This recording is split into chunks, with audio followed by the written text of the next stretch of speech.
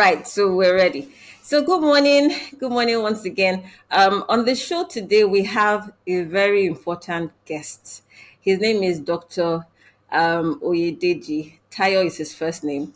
He is the MD and CEO of Publicis Group, a marketing communications company that is number one in Sub-Saharan Africa. I dare say number one in Africa, but he's also the co-founder of a fintech called Overwood, based in Texas, but has special focus on emerging markets. And their aim is to bring savings products to everyone at a high yield. Usually you don't get very high interest rates on your savings account, but Overwood looks to change all of that. Interestingly, he's also a graduate of University of Illinois with a BSc in economics. He has an MBA from Oxford University, and also a doctorate from the University of Minnesota in Colombia. I hope I'm right. Missouri, Columbia. Okay, great. So it's great to have you on the show with us today. Thank you so much. I'm excited to be here. Okay, great. So just to give you a bit of a background, my podcast focuses on interviewing people doing what they love for a living, and the reason why that's the aim and that's the focus is because I found out that many people have passions that they're not pursuing, and they're unable to because, Mm. as you know, in order to, you first have to have money before you can say you're pursuing a passion. And most times, people are not lucky enough to be able to do the two at the same time. Very few people have found their passion very early and have been able to pursue it as a means of livelihood. So my aim is to document examples of people that have been able to achieve this in whichever way they have. Either they started from their passion and were able to skyrocket from there, or they had to work a bit and do it as a side hustle, or they worked for a bit and then eventually transitioned out of paid employment maybe to what they really love to do. And you tick all the boxes for all the examples that I want to share. So it's great again to have you on the show. Thank As you. I had told you before, I'm a very passionate follower of yours on Twitter, and you have over 120,000 people following you. So it's great, you know. And I remember one of your tweets that I saw back in 2019. You were trying to explain how you built wealth, and you were explaining the myths regarding working hard versus working smart versus working strategically. So I was wondering if you could give us an insight to this, describing the myths and describing the strategy that you have used to build wealth for yourself. Thank you so much. First of all, thank you for having me. I think I love how enthusiastic you are about what you're doing. I love the passion. I love your smile also. Thank you. Yeah. So my view is that people need to understand that hard work is necessary to be successful, but hard work is not enough, right? So if you ever go by a construction site, you find that the people that work in construction are probably the hardest working people you'll ever meet. They Yeah. they literally give everything, their time, their energy, their effort, and they work really, really hard. But you find that they extract just a small percentage of the value in the construction industry value chain, right? And so the question to ask is if you want to extract more value from what you do, then you also need to be strategic. That means asking questions around. A friend of mine says that you shouldn't just find the gap in the markets, but also find the market and the gap, right? So if you find a gap that has no market, then you're going to make a loss in many ways, right?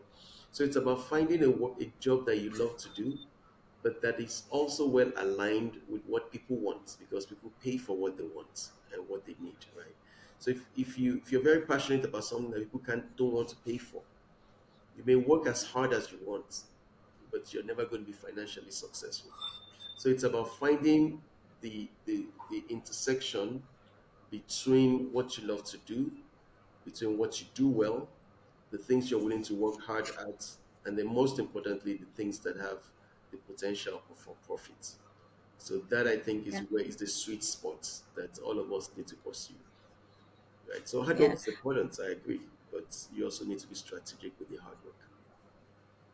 Yeah. And how did you how did you work strategically in your own life in building wealth? I remember part of the tweet, it was a long thread, and you were explaining how you aimed for a master's first. No, you wanted to do a doctorate, but you thought you would not be able to get a sponsor for your doctorate, so you went into doing your master's first. So just explain a little bit about your journey, just so as my listeners can have a background as to how you got to where you got to.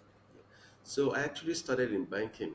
I was in a bank called Citizens Bank back in the day. I remember. Yes, and then from there, I actually found my passion for communications and media, right? But I wasn't sure I was going to pay my bills. But then I met a couple of people that were doing very well in that industry, and so they offered me a job, and I left banking to pursue that. But when I was pursuing it, I'd actually studied mechanical engineering for my first degree. I thought it would be great to get some further education in that space, right? So I applied first of all for an MBA, and nobody would give me a scholarship. There was literally nobody that was willing to pay for my full. But my scores were really good, regardless. But I couldn't get a scholarship. So I thought, well, why don't you find a way to go study something else and see if you get a scholarship, and then eventually you can then do an MBA. So at first I went to America on a master's for a master's in mass communication on a full scholarship, right? I got my PhD in the same field, and then much later, after working a bit, I then went back to Oxford for my MBA, right? So actually I have two master's degrees, one in America, Wow. one in the UK. But the point of it was that if I had kept banging my head, I must get an MBA, I must get an MBA, then nothing was going to happen. So strategy also, part of strategy is deciding that this is where I want to go, but the way there may not be straightforward. I may have to take a bit of a detour, but eventually it gets me to where I want to go. So what I tell African people, especially kids, is have a goal, work hard towards it, but be flexible on your way towards that goal. And I think all things are possible if you're strategic and wise. Great. Okay. So looking at your profile, you worked in divergent industries, like Yes. the industries you work in, they're like night and day.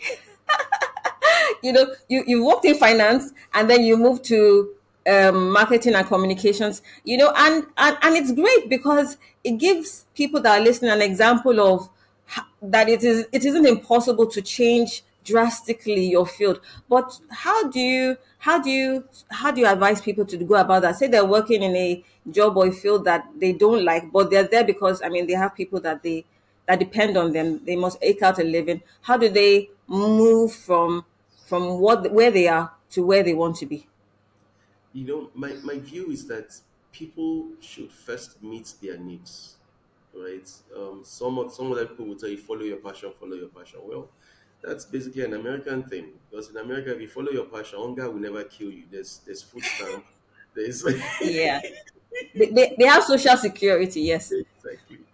In our part of the world, if you follow your passion, there's no food there. You'll be dead before the passion comes alive.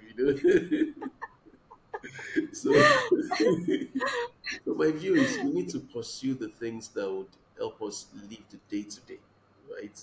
Yeah. And then after we're successful in meeting, it's Maslow's hierarchy of needs. There's still basic needs, food, clothing, Yeah. shelter, the things that will keep you alive, right? After you've been able to meet some of those needs, then you can start with your passion on the side, right? Eventually, your passion could grow to the place where it can feed you and meet your needs before you transition fully. That's always the way I think people should consider it. On our Yeah. continent, the needs are big, and the governments don't help you meet them, right? So Yeah. you kind of have to be strategic to make sure that you don't die while following your passion. Yeah, right, right. And speaking of passions and side hustles, I know you're an advocate for finding a side hustle while you pursue your 9 to 5 or some other thing that is giving you revenues for living. But also in our part of the world, employers don't encourage side hustles. There's some companies that you cannot be even heard of. It cannot even be heard of that you are doing something other than the 9 to 5 that they paid you for, even though you are not encroaching on company time. So for people like that, what do you advise them to do? I say your nights and weekends are very valuable. Yeah. Your nights and weekends are very, very valuable. I think for most people, you only build wealth at nights and on weekends, right? So during your weekday, I'll say give your full attention to your current job, give your employers your very best. But when people get home at 7 o'clock, so when people go and watch football, right? If you choose that instead of watching football, I'm going to study artificial intelligence, for instance, why is that bad? Or I'm going to build a business that sells clothes. Why is that anybody's business, right? So what I'm finding out is I think we've been recruiting for some senior people in our business, and a lot of them will tell you, "Oh, by the way, I also have a fashion line. I just thought you guys should know Wow. before we finish this interview, so that because I'll still continue with my fashion line, but it will not affect my job." And I think I've hired about 3 people that have told me things like that. There's a lady You are that's a rare breed. there's a lady that sells jewelry, and I mean, the jewelries are absolutely beautiful, but she does her job very, very well during the day. And whatever she chooses to do with the rest of her life, it's none of my business. So I think people pay you for 40 hours or at Yeah. most maybe 60 hours. You can do whatever you want to do. That's my belief, my strong belief with the rest of it. And the problem is that most people do nothing with it, right? And I find that fascinating that most people just go home and sleep and just chill and party, and it's just amusing to me because my view is that on our continent the only way you build wealth to a large extent is when you're willing to do beyond what everybody else is doing. Yeah. I remember a comment you made on Twitter. Sorry, I'm always referring to Twitter because that's where I Okay. follow you the most, you know. And you were talking about your AI mentor, and you said he was a music composer, but Yes. he's a AI mentor to you too. And I remember you saying once that you learned how to code as well, Yes. Yes. so, and that for if you're trying to build wealth using your skill, then it pays for you to be technical, and technology is the way of the world now. So but not everybody is It's inclined technical. to technology. Like, I'm highly analytical, but I'm not very technical, for instance. So how do you suggest people upskill, especially in technology, if they are not necessarily technical? I don't think everybody needs to be technical. Some of the best Okay. businesses in this world are what you call sweat equity businesses, right? There's a gentleman I think he used to be a consultant at Accenture, and now he's built probably Nigeria's largest food business, the place. Everybody knows the place, but the guy, Yeah, I I think, remember it. was a I know it. consultant, right? So it means nothing. There's a restaurant chain in London right now. It's called Enish, right? So they've got one I in. haven't heard of it. Oh, you should check it out. Enish, Enish. Yeah. So they've got one I in will. on Oxford Circus. They've got in a bunch of other places. I think they have about 6 or 7 across London. But it's Nigerian food and it's fine dining, right? But this Wow. guy went to school in England, got his first degree, tried to work in the bank, everything, but now he sells food, and he's making so you could tell he's making so much money, right? I think my brother and I went there, and just to eat was almost £100. Think about that for both of us, right? In For both England, of you or just one person? both of us. But still, if you bring it Okay. to naira, how much is that? £100. That's almost 100K, right? Just a quick Yes. meal. So, and he's just making so much money, right? And there are people like this girl that I was talking about. She works with us, but she has a jewelry line. So what she does is, I think she goes to Cote d'Ivoire or somewhere and buys. I don't know where she goes, but she buys like all this jewelry, and she basically just Okay. puts like a 2,000 naira markup on it, and she sells it online, right? And so all she does is she takes pretty pictures. She's the model. She takes pretty pictures with the Okay. jewelry, and she sells at a 2,000 naira premium, and she's making really good money. And so it's not about technology alone. There are multiple ways that people can use to build significant income across our continent. But for everybody else, I would say that technology is extremely important if you're technical, especially artificial intelligence in today's world. It's. I think we're just at the beginning. In 10 years, every single thing we do will be different because of artificial intelligence. Yeah.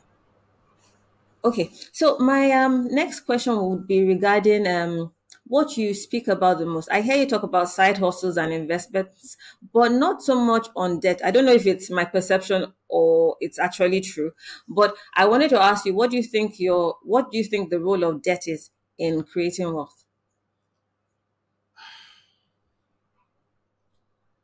I'm a strong advocate against debt, right? Wow. I believe that Okay. debt gets people in trouble very often. And I think most people should try to live within their means, right? Um, like in recent times, a couple of our employees have got into really, really big trouble, and I've had to bail some of them out because debt is now so easy, right? People are literally calling you, they're emailing you, asking you to come and take a loan. And if you're not disciplined, and those loans are usually high interest loans, right? So if you're not disciplined, you take a 1 million naira, and in a year you pay back 3 million or 2.5 million. You know what I'm saying? So my view is that people need to be really, really Yeah. careful, right? Watch the interest rates, watch every single line item on the debts you're taking. If you absolutely have to take a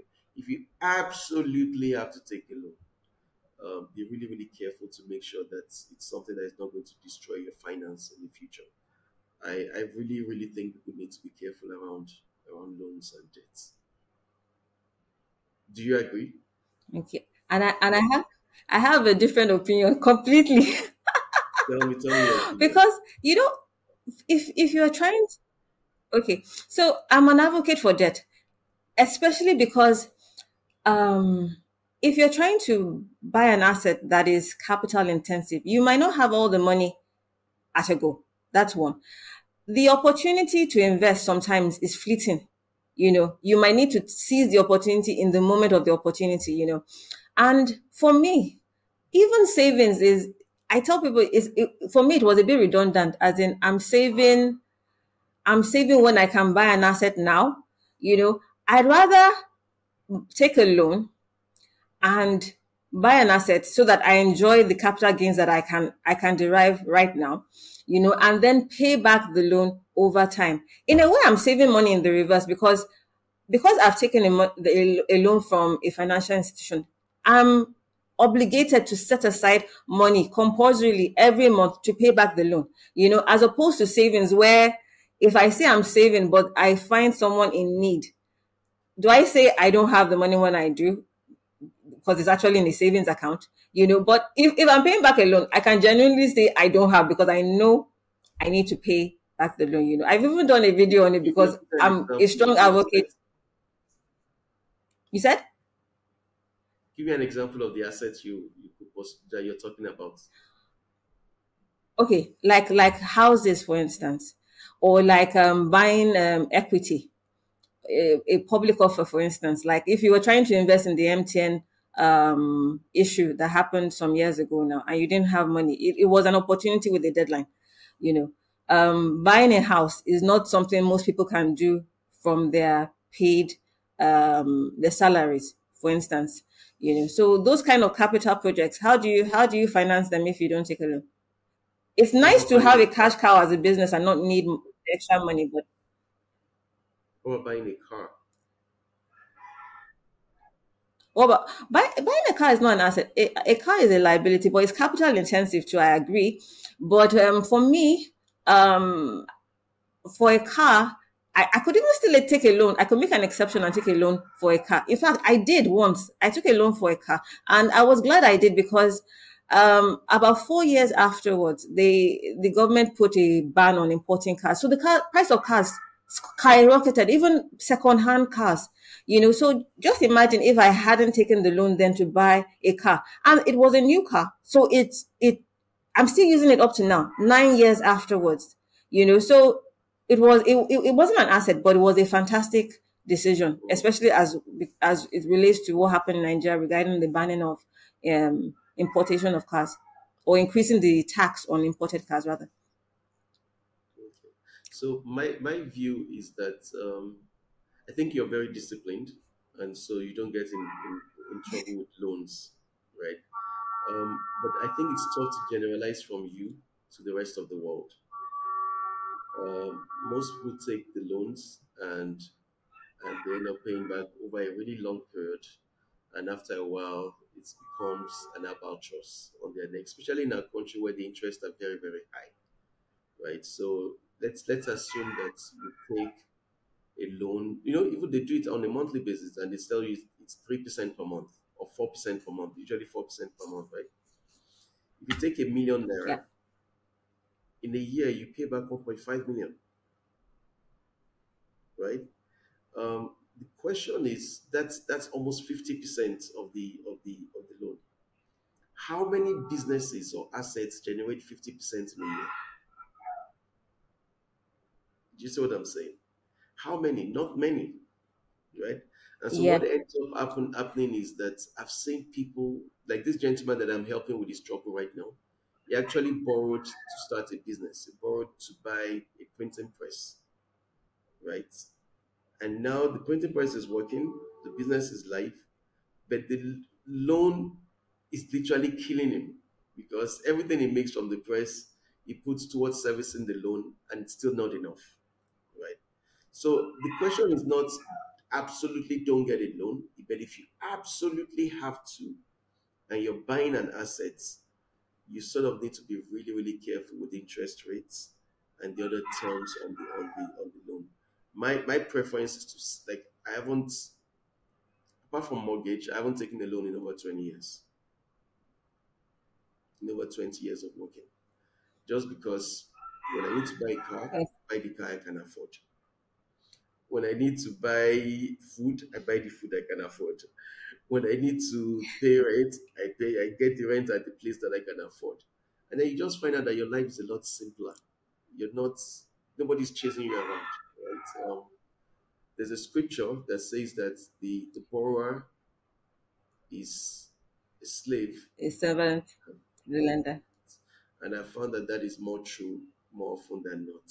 But reasonable people can disagree. I think you have some really strong points. People can borrow to buy assets, but what I've seen is that people are not disciplined. They're not like you, right? So I typically just say, just live within your means, and you'll be all right. Okay. I will agree to disagree with you. But But I will say, I will say one more thing on the point of debt. Usually, I don't advocate to pay the debt for the life of the facility. Is For me, a loan is a short term gap, because I know the longer the tenor of the loan, the more you are servicing the interest, which most people don't know.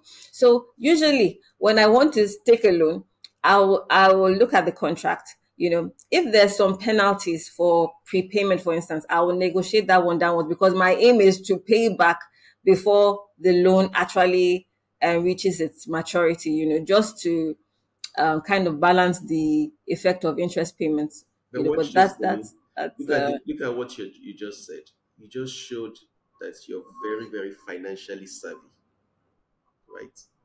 99% of the people that are listening to you can't do the calculation you just did. Do you understand what I'm saying?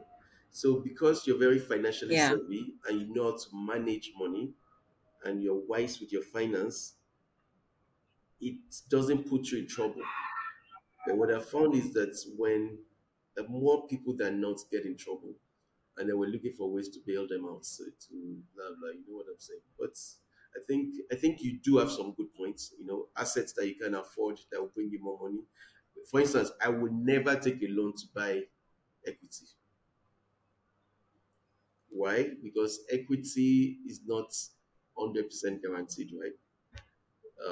It's good. It could always go down, and the loan is constant. Yeah. It goes up, right? While the equity could Okay. go up with it or come down. and now the gap between what you collected and what you have could be, you know, but reasonable people can disagree.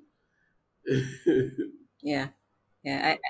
I get you. I get you. And I respect your points as well. Yes. You're making a lot of sense. Okay. Let me move us away a bit from the issue of Yeah. debt. You have a principle, the one thing principle. I Yes. discovered it last year, and I tried it this year, but I'm sorry, I failed at it. I really feel that you know what I was trying to do? I've been working on two things since last year.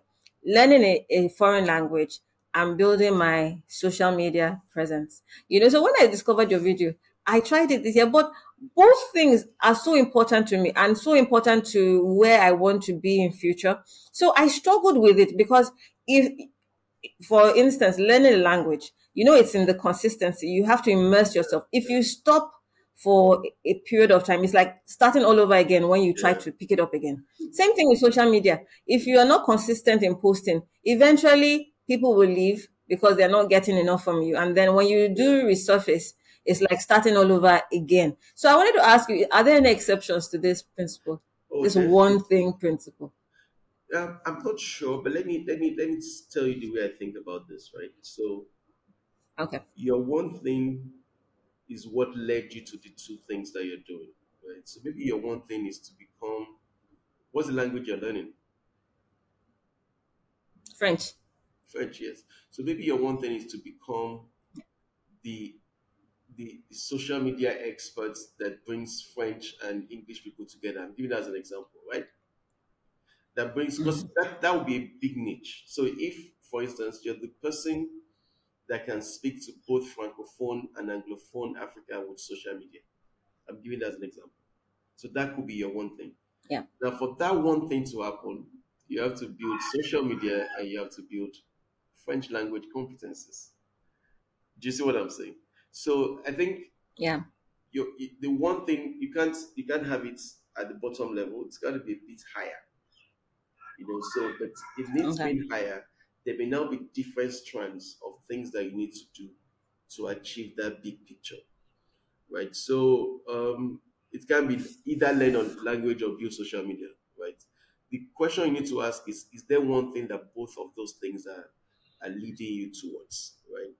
So I'll give you an example. My goal in life, it's sad because I haven't, even me that I teach the principle, I haven't really given that much to this particular at least this year because I've been so busy with other things. But my goal in life is to make what I call systemic difference in the lives of a lot of people. So to help a lot of people move their lives forward in many ways, right?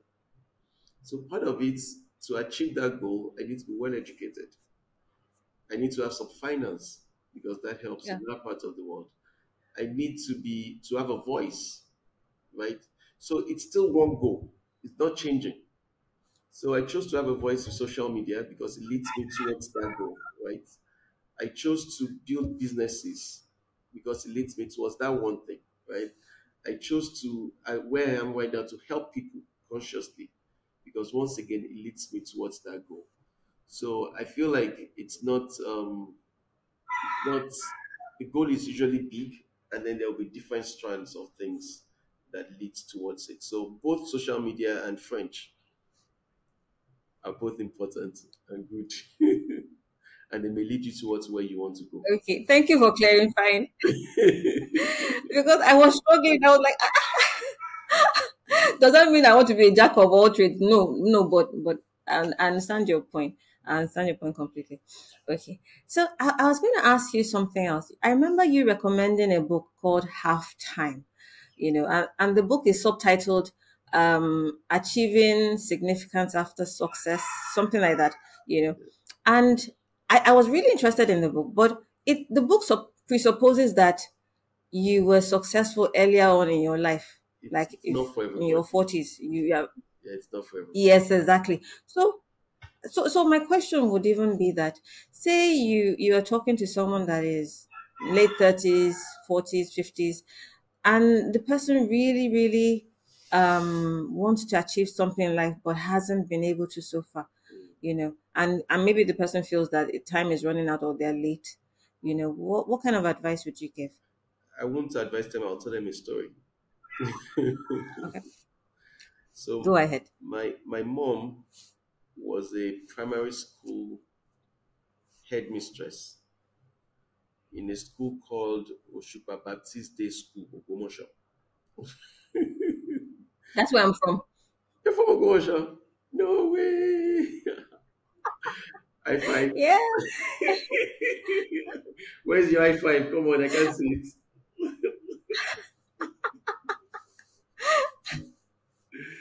Oh, that's incredible. Yes, yes. So now think about it. She was that to in her 50s, right? I think she was 54, 56, right? Um, doing that. And then one day she said she was going to leave and go start a business. And I think she was about 55 when she started her business for the first Wow. time. Yes. It was she was going to build a school because that's her area of expertise, right? And and she built that school. Today, they got like huge expanse of land. They got a primary school, a nursery school, a secondary school, and all that started Wow. in her 50s, in her late 50s. She's 86 now, right? So it's been Wow. 31 years of consistently building that school. But all of us would have had to drop out of school if she hadn't done that in her 50s. Because a few years after she Wow. started, my father died, right? And my father was the CFO, the one that had all the money, was the one that was taking care of everything. And my mom was just a school teacher that was just, doing education because that's what she liked. When my father died, three Mm. of us were in university, myself, my younger brother, and my elder sister. And if my mom had not started her business in her late 50s, one of us or two of us would have had to drop out of university because all the funds in the house dried up, apart from the one that came from her business. So it's never too late. It's as long as there's life and health, there are lots of opportunities that someone can still pursue. Okay, great.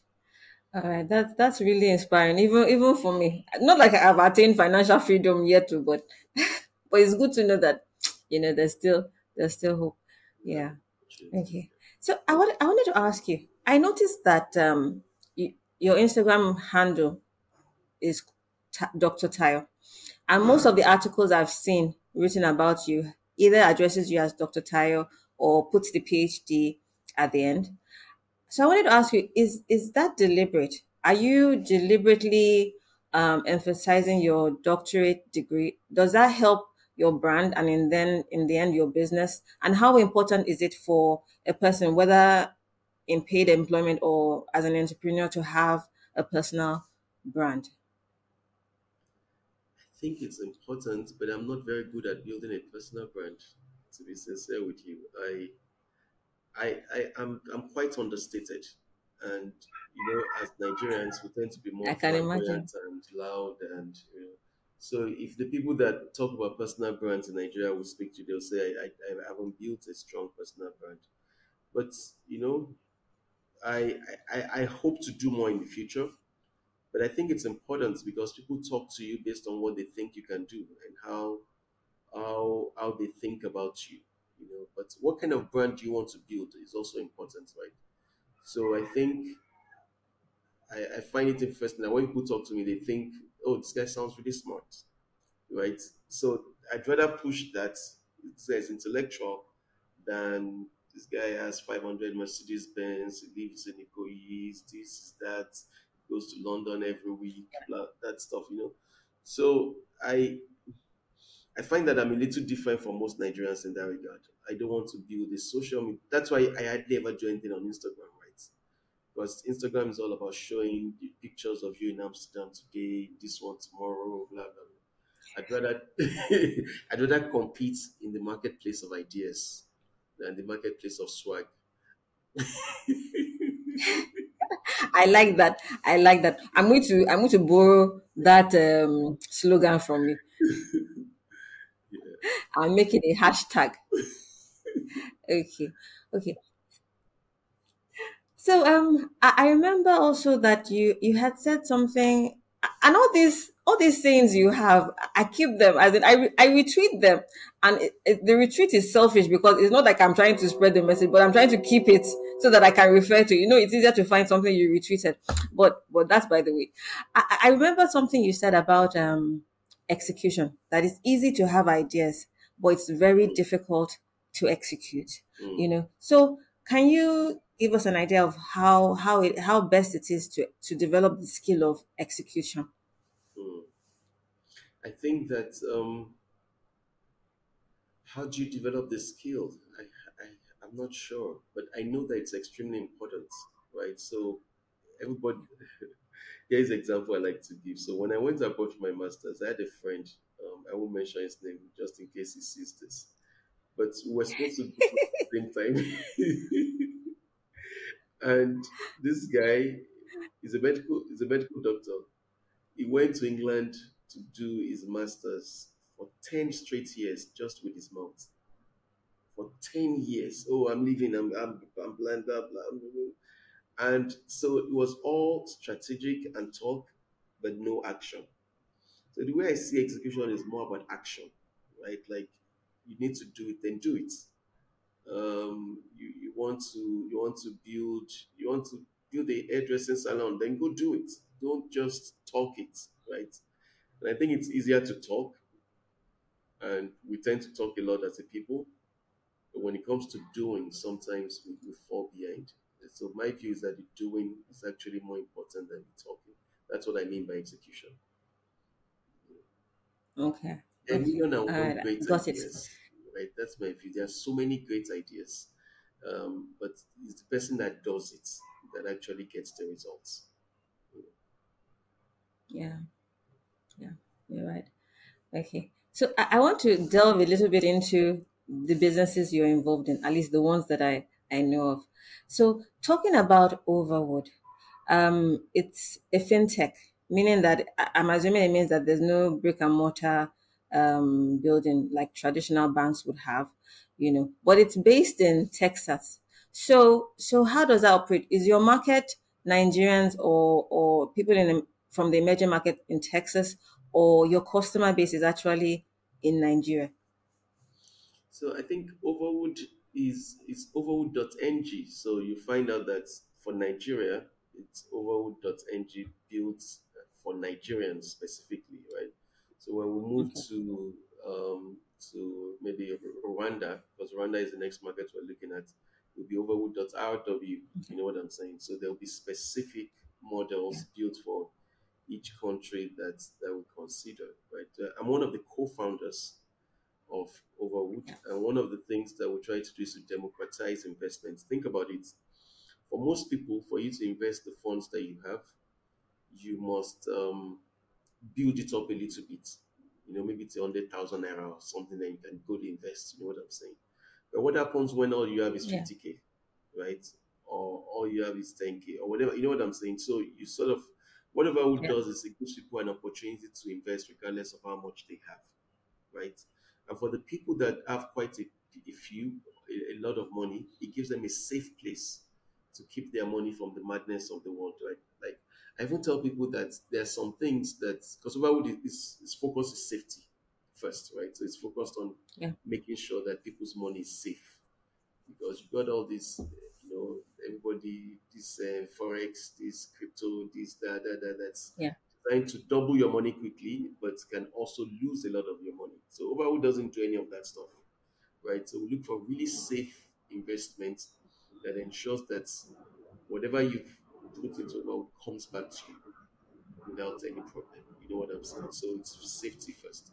Yeah. So over the past 3 years that Overwood has been in operation, we've been able um, to work with a little more than 50, a little almost 20,000 people, and to build quite quite a bit of money in terms of money that's been invested in the fund, in the things that in the investment vehicles that we have. And so I'm very, very proud of the people that work there. I don't I personally have built the system and the day to day of it, so that it's a really robust system. And I'm really really proud of the work that's getting done. I'm proud of the people whose lives are getting changed, because now instead of spending all their money, they're able to put a bit of it aside for the future. That makes me really really happy. Okay. So I wanted to ask because I was curious. Usually in Nigeria, y- institutions, microfinance institutions, for instance, they need some sort of license to be able to take deposits. But is it does it help that you're based in Texas not to need a license to No, no, operate we have a in Nigerian license. Nigeria or you? We have Okay, what kind of we have license? a finance license. So Okay, right, finance, the right. full finance house licensed by CBN, to operate Okay, in that space, right? So we have a license, a Nigerian license. We're okay, looking for a Rwanda license. We'll get a Kenya license. So any market we move into, we'll make sure that it's fully licensed in okay, those great. markets. Okay, okay. And are the depositors' funds are they insured? Yes, they actually matched against shareholders funds to a large extent. You get what I'm saying? Right. So that whatever happens, we're able to, Okay. like I'm very very grateful for one thing. We've never defaulted once, not once, and it will never happen. Everybody that's put money in over has been able to get their money back right on time, as needed, without any problem ever.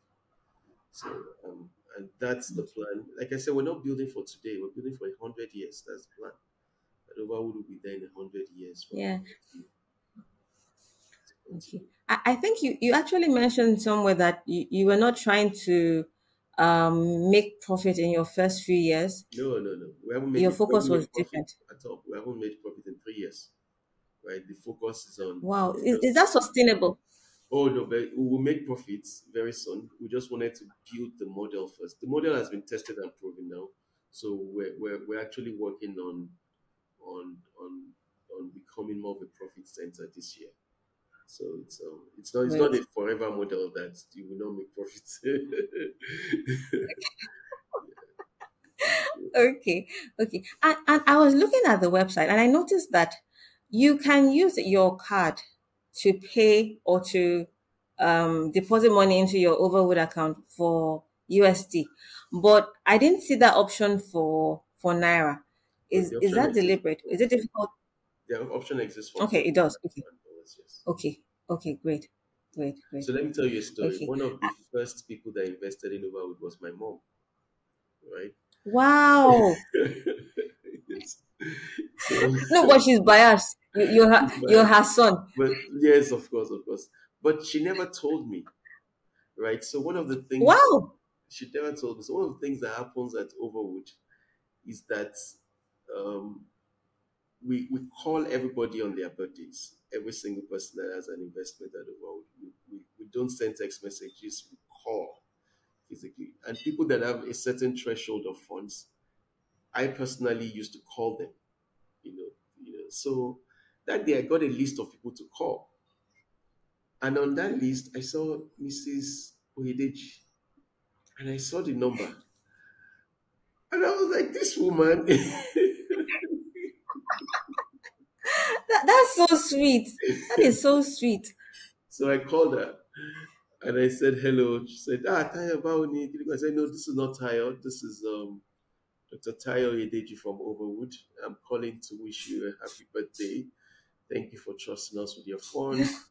We're really, really proud that you do business. I was like, Tayo, stop joking. And he said, no, so thank you very much. Goodbye, ma. We just wanted to wish you well. And then I dropped the phone. And then later I called her. She was like, Tayo, what was that? I was like, mommy, I just said I should greet you. This is Tayo now. Oh, that's so sweet. Yes. That is so sweet. So I'm very Uh, proud of her. up, mommy. That Yes, is yes. fantastic.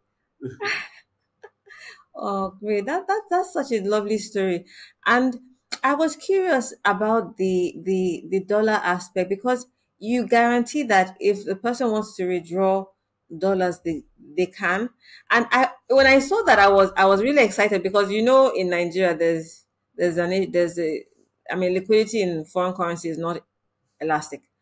So I just wondered how you're able to achieve that, So especially if the person didn't deposit. in dollars. So the day we receive the naira equivalent, we change it to dollars immediately and keep it in dollars Wow. until you're ready to collect your money.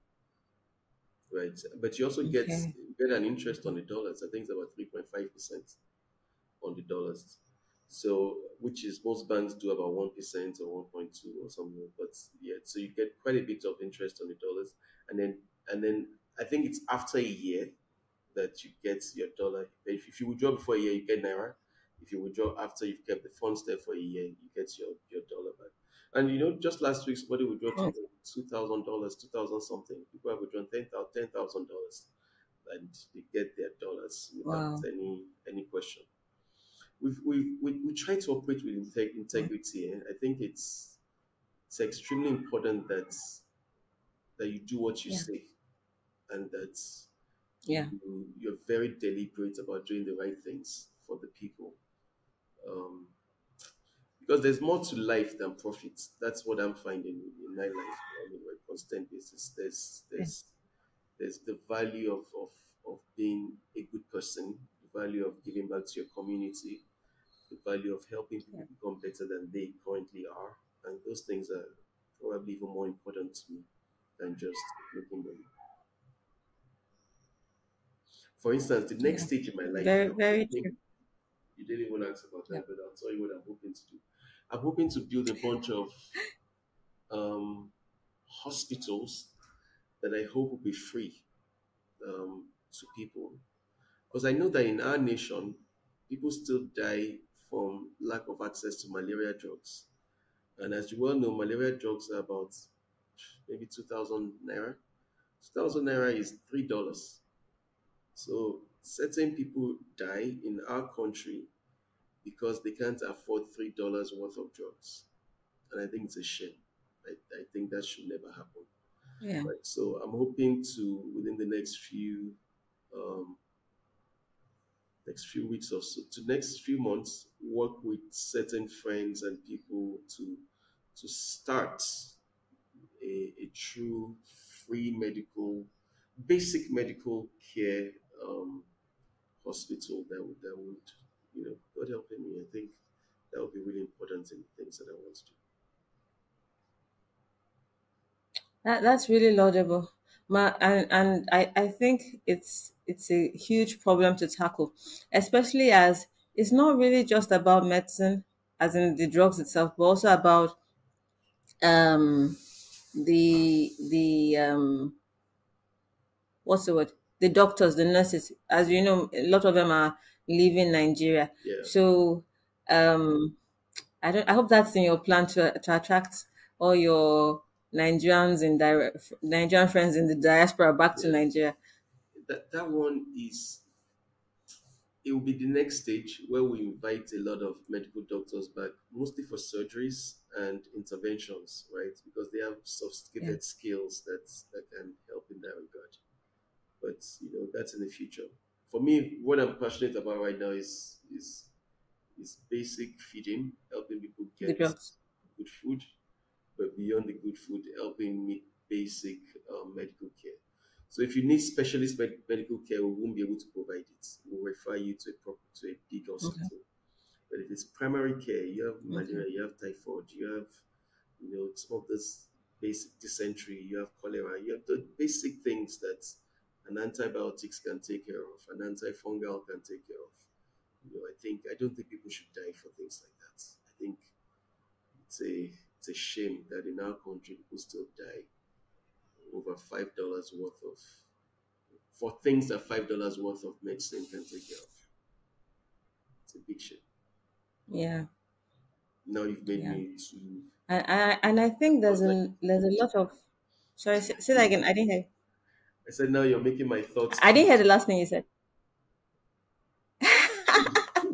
No, no, but it's good to it's good that we ponder about these things. Really, honestly, there was a time that when the IDP camps were fully occupied and there was a lot of things going on in the north. It was one of the things that I was passionate about as well, as in because it's easy for you to be stuck in your own world. As long as you're okay, you believe that's all that matters. When there are a lot of people that are in dear need, and can't afford even the basic things that we take for granted. So it's laudable. I know that there are a lot of DFI funds that would support things like that, So if if you're ever interested, I can take you up if I find that kind of funding that might help if you do need it. Thank you so much. But it's great. It's great, you know. So I also wanted to ask you a few things about Publicist Group, especially regarding Amazon Prime. I remember when you announced that you had gotten the Amazon Prime account. I was like, wow, that's fantastic, But I'm still more inclined to Netflix than Amazon Prime. I don't know if that's just me or it's something you've You're seen missing. in You're missing Nigeria. out. You but I'm being honest, and I maybe I'm biased, so I'm asking you the question now: that is Amazon Prime now more popular than Netflix? Because you see, when I want to know about new movies, I just open Instagram. And maybe it's because of who I follow, So I see Ebony Life, for instance, when they're about to launch a movie, the publicity is out. I see it on Instagram. I see the actors even, release clips of the movie, But for Amazon Prime movies, I see it show up on my feed and on YouTube, but maybe because the actors are not people that I know, it's never prompted me to go and watch the movie, and I might be biased as well because I used to be more inclined to American movies than Nigerian. So, but I wanted to know, I mean, for a So fact, what it is. yeah, Amazon Prime is new in the market relative to Netflix, but it's growing very, Mm, very fast. And I think people are saying that the value in Amazon Prime is is immense. It's absolutely great. I'm personally more of an Amazon Prime person than a Netflix person because I find that the shows are better. They're better produced. So there's a lot of, really? if you'll excuse my language, there's a lot of nonsense on Netflix, right? A lot of, you know, bad scripts. There's some good things, right? But I feel like Amazon Prime, literally everything you see there is good quality. So you're not struggling to say, Hmm. should I watch this or should I not watch? Because you know that literally everything you see there is really good. We're really proud of there's a show coming up soon called a movie called Gangs of Lagos. It's 100% on Amazon Prime, and everybody that's seen it has just been like, "This is absolutely wonderful." So Okay. And how did you get the account? Did it help that the company you represent is international, or that no, you no, had no. worked in an international company like Starcoms? How easy was it to get the account?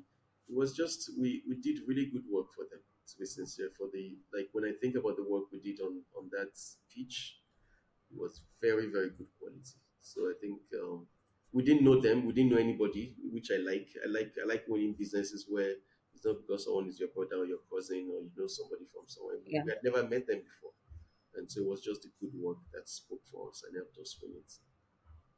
Okay. And was it the same? You enjoy the same level of ease with Burger King? Because, those are my two brands. So I have to ask you about Burger King. Yeah, we work for Burger King for a bit. We work for Pepsi. We work for Yeah. Heineken. We work for Visa. We work for Mm-hmm. Coca Oats. We work for Keystone Bank, and just a bunch of different um, firms that we're able to provide value for. And I think that the key thing about us is just our professionalism. I think that's what helps us. We put everything aside and give 100% to our clients at inside Publicis and across the Publicis network. Because I'm the CEO of the group, actually, Publicis Group, which consists of 6 businesses in Nigeria. So inside Publicis is the one that people know. But we also have Leo Bonnet, we have Media Perspective Starcom, we have All Season Zenith, we have Quadrant MSL, and we have Digitas.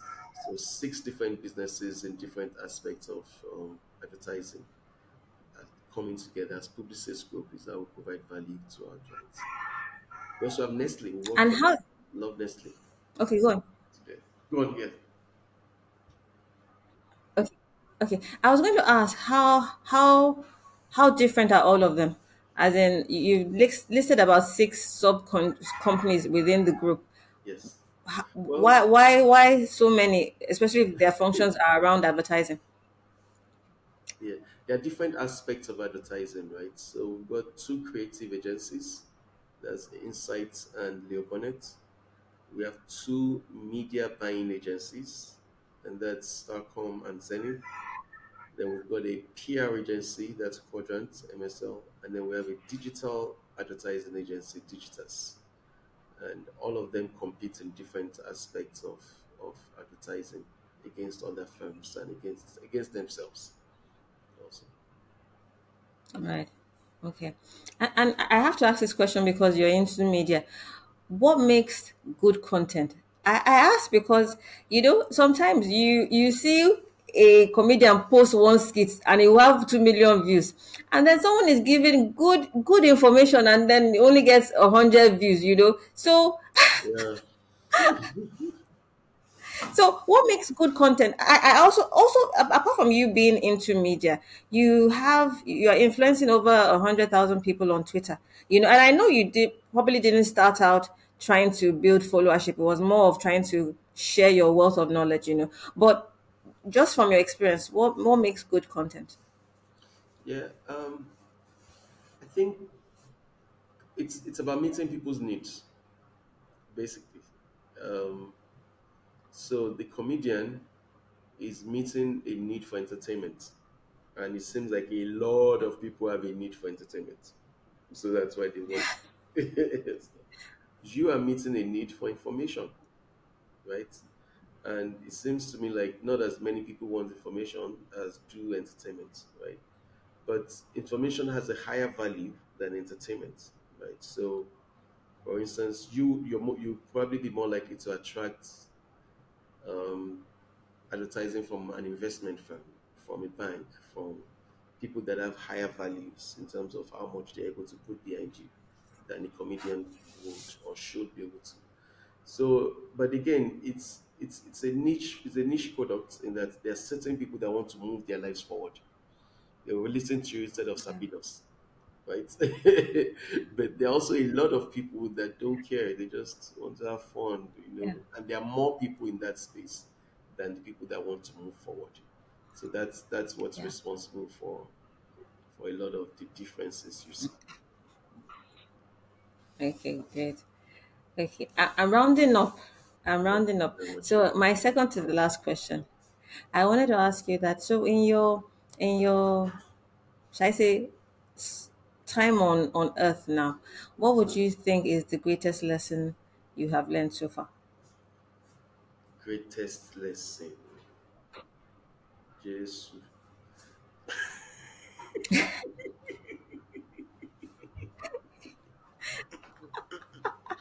No pressure. No pressure.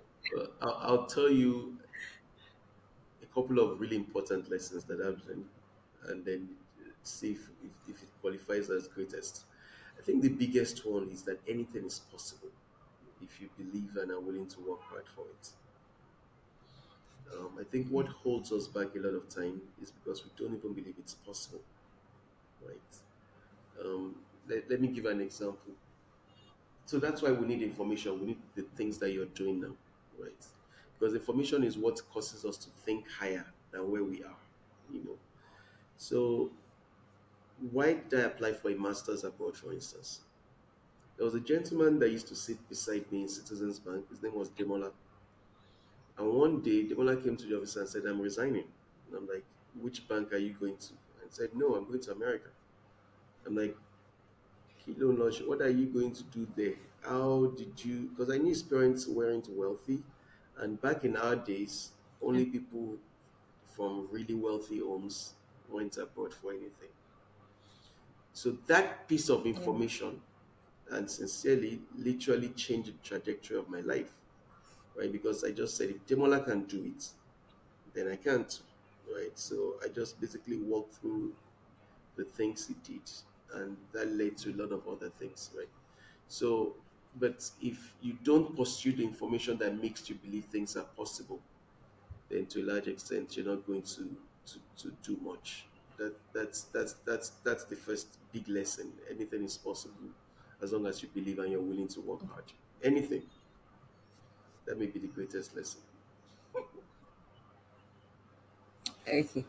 Okay, that's fantastic. So my last question, I usually save this for last, but I always ask my guests to refer one person that I can interview to the podcast because I'm trying to build a database, of course, for people to be able to listen to and glean from and find an example to follow in their own path to doing what they love for a living. So I'll be reaching out afterwards for Yeah. a referral from you for someone I can interview. I hope you won't mind. No, not a problem. I can even tell you who it is right now. I think you should talk to Shubobin Plumter. I don't know if you've spoken to her. No, no, no, I haven't. I Shubobin haven't. is absolutely fabulous, Okay. and she does really good finance training, and she gets finance at a really high level. Okay. Ah, okay. I'll be reaching out for a contact after the show. Okay. But in the interim, I want to say a big thank you for taking the time to speak with me. Just as a side gist, do you know how many people I DM, how many subscriptions I've made on LinkedIn trying to reach people that I don't know for an interview? And they hardly ever respond. Very few respond. But you did, and I'm so grateful that you took this time to talk to me. So thank you again. It's Thank been you. a pleasure. Thank you very much. It was really good talking to you. Okay.